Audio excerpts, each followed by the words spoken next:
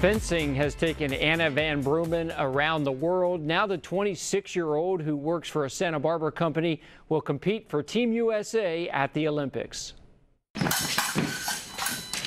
Anna van Brummen is headed to her first Olympic Games. It feels amazing.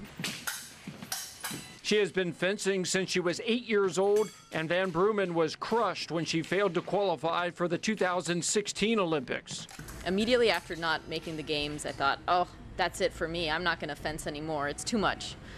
And then I took a step back and I took a break, and I realized that it's not fencing I didn't want to do anymore. I just didn't want to put that insane amount of pressure on myself, and I still wanted to fence because I loved it. Right after her worst year of competition, she became the only modern U.S. women's épée fencer to win a World Cup title. She followed that up with an individual NCAA épée championship in 2017, the first female fencer in Princeton history to achieve that feat.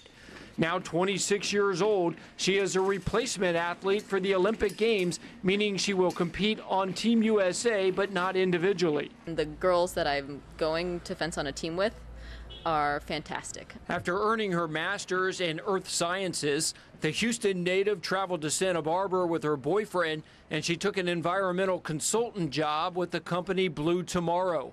She trains locally at Presidio Fencing and also as a coach in Los Angeles. In Santa Barbara, there's so many opportunities to go hiking and swimming on the beach and just all kinds of stuff. So I kind of can't think of a better place to have spent the past year. Now she is planning on bringing back an Olympic medal to Santa Barbara.